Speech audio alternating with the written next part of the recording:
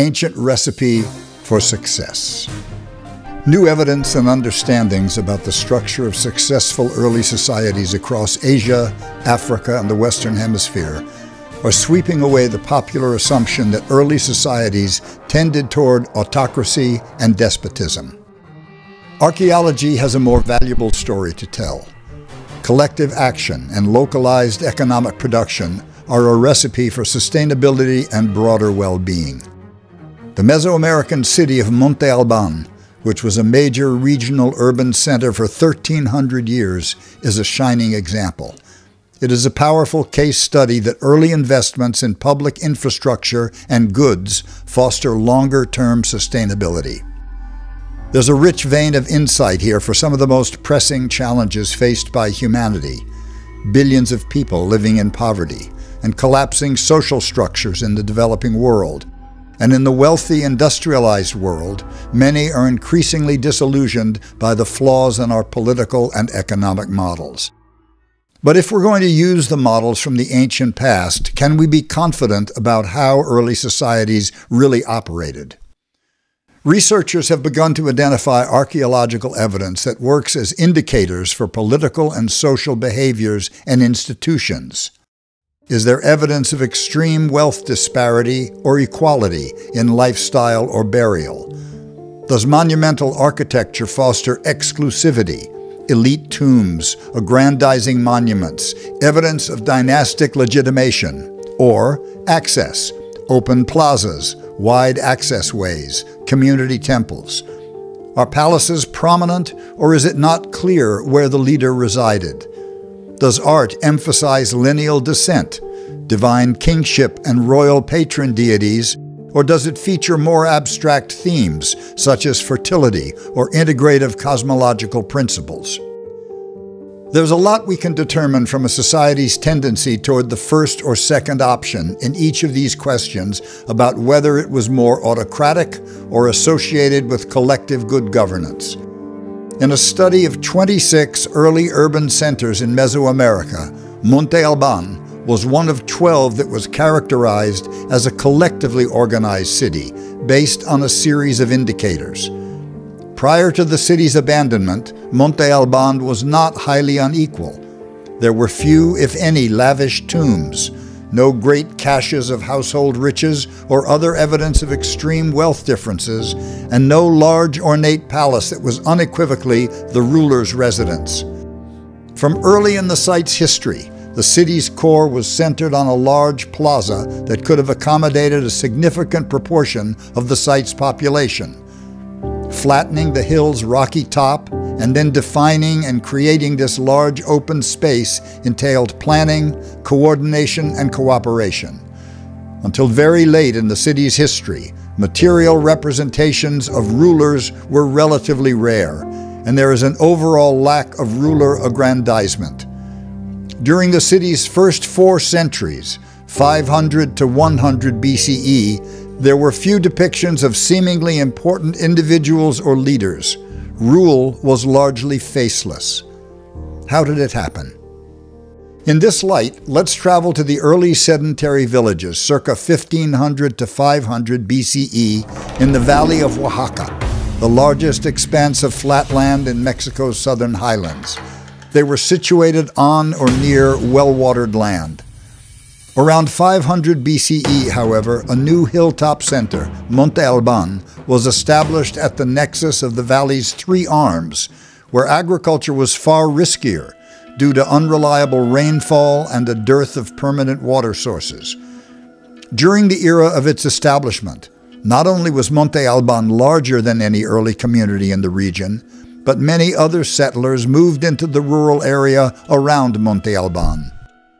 This marked shift in settlement patterns and the underlying processes associated with the foundation of Monte Albán have long been debated.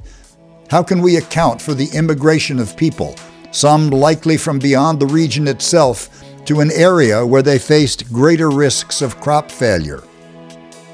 One perspective, reliant on uniform models of pre-modern states as despotic, viewed the process from a basically top-down lens, Leaders coerced their subjects to move near the capital to provide sustenance for the new center.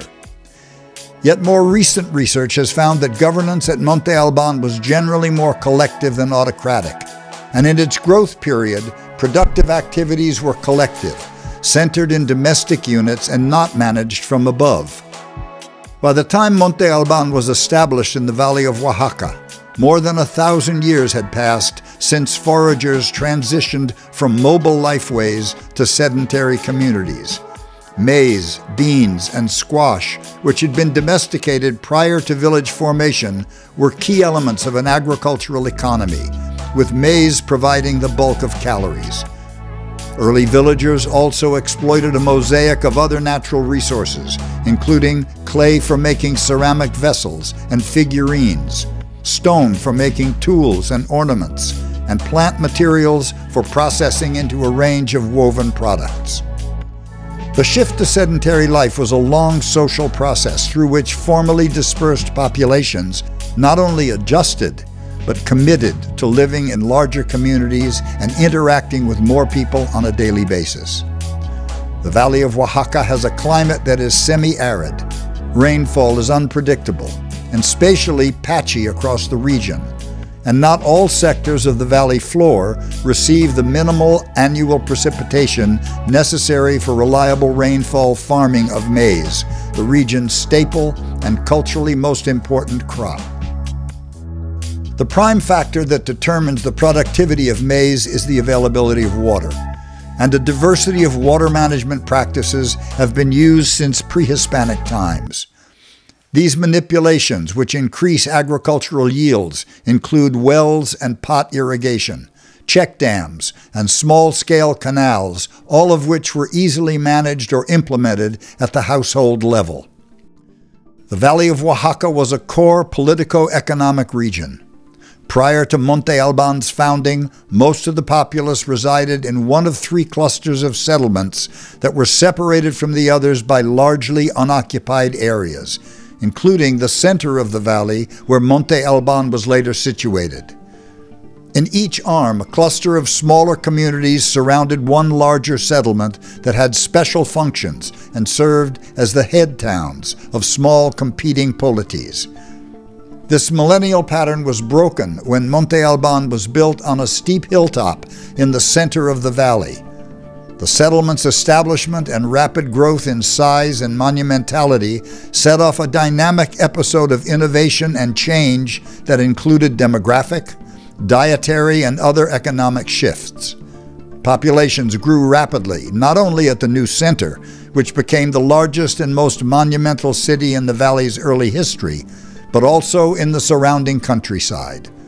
The center and rural communities were integrated through an emergent market network that provisioned the city.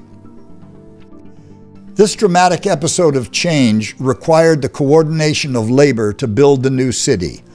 The rocky hilltop was flattened into a large main plaza with monumental buildings constructed along its edges. The scale and orientation of this central plaza represent a key transition from prior community plans in the region. Residences for the city's burgeoning population were constructed on the steep slopes of the hill by creating flattened spaces or terraces, shored up by stone and earthen retaining walls, each of which sustained a domestic unit. The allocation of the hill's apex for civic ceremonial space and the lower slopes for commoner residences was a blueprint for a broad social accord. Built environments are not neutral, but political, and Monte Albán's footprint with a large, relatively open central space and little display of hierarchical leaders points to a collective arrangement. The city's concentrated residential precincts comprise strings of artificially flattened terraces that shared long retaining walls. Construction of the terraces required allotments of domestic labor to clear trees, flatten steep inclinations, erect stone walls to retain flat spaces where houses would be built, and construct drainage channels to divert rainwater from living spaces. The construction, sharing, and maintenance of front retaining walls involved high degrees of inter-household cooperation between neighbors. Additionally, commoners adopted construction techniques and basic ceramic wares that previously were the domain of high-status families. In the early city, most houses included contiguous rooms with plaster floors, often constructed around a patio. They were built with adobe bricks on stone foundations instead of the mud and thatch typical of earlier commoner houses. The pottery wares that previously were largely used by higher status families or as ceremonial vessels became more broadly distributed in the centuries after Monte Albán was established. This level of cooperation and coordination is evidence of a social charter or norms in which a wider array of residents had access to what previously had been higher status materials and goods. No large-scale production has been uncovered, and there's no indication of central governmental food storage at Monte Albán, as one might expect with a top-down economic control or redistribution. Economic production at Monte Albán was situated in domestic contexts. Instead of being coerced to move to Monte Albán, people were attracted to the city. Monte Albán was settled by a sizable group, possibly as large as 1,000 people, and rapidly grew to about 5,000 people within a few hundred years. Populations also increased in the rural areas around Monte Albán, and the annual rate of population growth in the valley exceeded what could have been maintained by natural increase alone. Populations expanded again in and around Monte Albán after 300 BCE. The threefold growth was too large to be accounted for by local natural growth, so that people must have been drawn to Monte Albán and the valley from more distant extra-regional locations. Evidence indicates that the agricultural catchment for feeding Monte Albán likely extended 20 kilometers from the city. The market and exchange networks that moved food to the city created a high degree of interconnection among small settlements on Monte Albán. This interdependence required cooperation, infrastructure, and institutions that together provided the means of moving food and distributing seasonal surpluses. Prior to Monte Albán, early head towns were generally positioned adjacent to good farmland. But the new city was located in an area of the valley where agriculture was riskier and largely dependent on unpredictable rainfall. Why would people move to a place where they faced a high risk of crop failure, where they could have been taxed more highly, and where, if governance were coercive, they had little voice? Such a scenario seems improbable, and it is far more likely that people moved to Monte Albán to take advantage of economic opportunities, a parallel to most migrants in the world today.